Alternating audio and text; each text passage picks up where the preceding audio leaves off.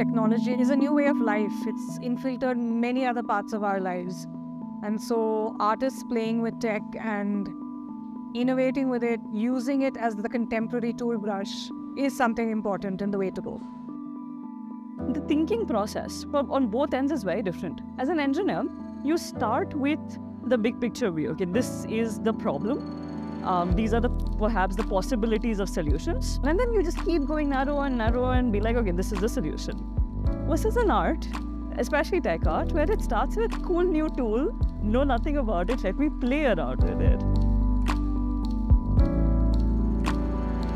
The first time I touched a computer, when it starts processing, no, I'll move my wheelchair behind because I think the computer's going to blow or something like that.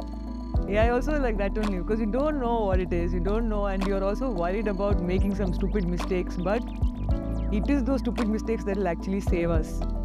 And that creates a space for experimentation, for challenging ideas, for finding, okay, where does this break, where does this work, and what are the new ways of creating with these technologies, and what are those sort of possibilities and also obstacles and challenges. In the early times, what you called AI is slightly different than what it is right now. You see that it has strengths which could benefit me as an artist. And when that happens, better connection gets built. And that's what I think seemed to happen with many people. Art as an interface, we can actually connect artificial intelligence and real human beings and then just put them inside of the data stream so that we can now experience new phenomena and kind of see how stressful, how paradigm shifting, and how catastrophic and beautiful artificial intelligence can be.